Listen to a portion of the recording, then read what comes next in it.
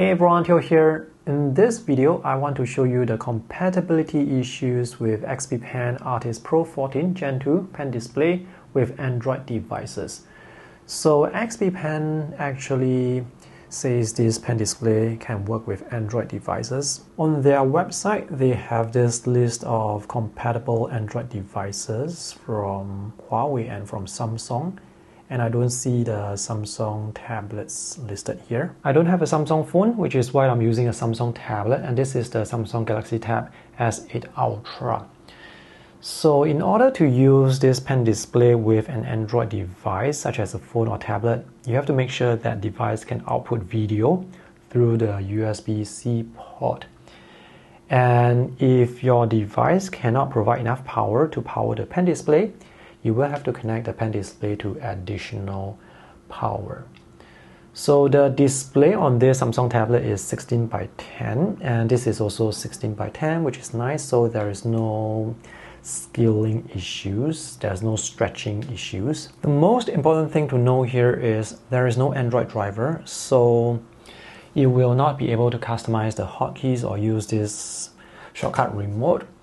There is no way to customize the pressure sensitivity of the pen unless the app that you're using allows you to customize the pen pressure. This is not a touch screen, so finger gestures are not supported. You can still use your pen to move around. But because this is not a touch screen, there are certain things that you want to do but cannot do, and that will really affect productivity. For example, let's say I want to open this app to draw. This app is Concepts. Now, if I want to go back to the home screen, I cannot swipe up from the bottom because there is no finger gesture support.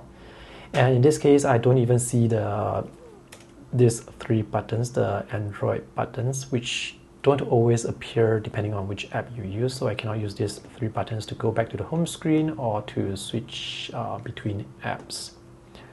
Let's go back to Concepts. I am not able to use finger gestures to move this canvas, to scale or to rotate because there is no finger gesture support. So I have to use the tool there to move this to the left side so that I can continue working. This app supports some keyboard shortcuts, but not all keyboard shortcuts work, unfortunately. And here I have to tap on the panning button or tool again to move to the left side and switch back to the brush button again to draw. So as you can see, this is very inconvenient and very tedious. Undo works.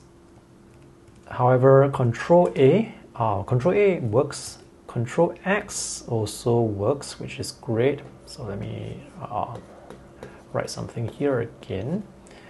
I can use 1, 2, 3, 4, 5 to switch between the tools, but if I press S, which is to help me scale this, it doesn't work. Yeah, so if I press R to rotate, it also does not work. So without all of the keyboard shortcuts working, it is quite inconvenient, especially when you cannot use finger gestures. Different drawing apps will have different glitches. So this is Krita, and pressure sensitivity works with most of the apps that I have tested. So I can get the thin and thick lines to appear. So if I use spacebar, I can move the canvas. That is great. If I use Control spacebar to zoom in or out, I cannot do so. If I use Control plus to zoom, it doesn't work. If I use Control minus to zoom, it works. And now when it zooms down, I cannot zoom back up. So I have to press Control 0 or use the zoom tool here to zoom. And as you can see, this is not intuitive at all. It's very difficult to navigate around the canvas, to change the canvas size or rotation.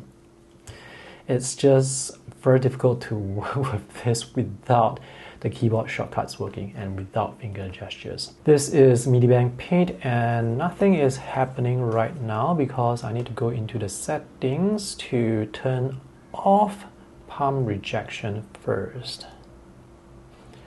So now I can draw with it, and pressure works. But the downside here is, again, I cannot use finger gestures to move around, and this app does not support keyboard shortcuts like the tablet version of the app. This app is kind of unusable on this pen display. And of course, we need to test Clip Studio Paint, and pressure does not work. I've already gone into the preferences to see how I can fix pressure sensitivity, but I was not successful.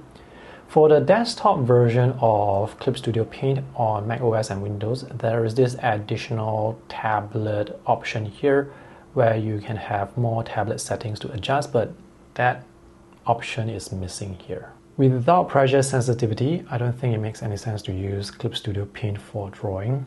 At least the keyboard shortcuts do work. I don't expect the compatibility issues to improve, so this pen display is best used with desktop OS, Windows, Mac OS, or Linux.